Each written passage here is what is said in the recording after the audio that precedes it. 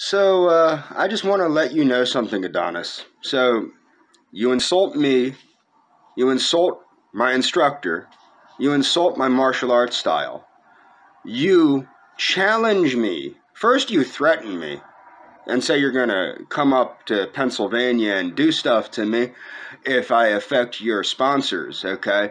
Then you challenge me to a sanctioned karate match if Royce sets up the venue. Well, I return the challenge, and this is my challenge, okay? I challenge you to a sanctioned karate match.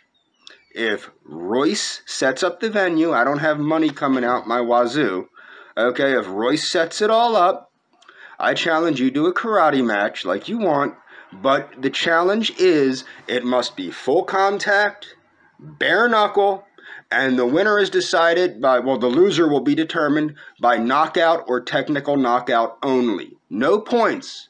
Knockout or technical knockout only. And it has to be sanctioned. There has to be referees. And there has to be waivers signed, because I'm not going to prison because you challenged me to a karate match.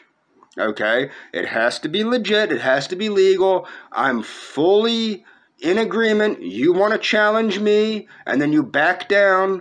I'm challenging you. Are you going to back down, or are you going to accept the challenge? Full contact, bare knuckle, no gear, no headgear, no gloves, no footsie things, none of that crap. Full contact, continuous contact. Loser is determined by being knocked out cold, okay, for a count of 10, or technical knockout, meaning the referee determines that the fighter cannot go on anymore.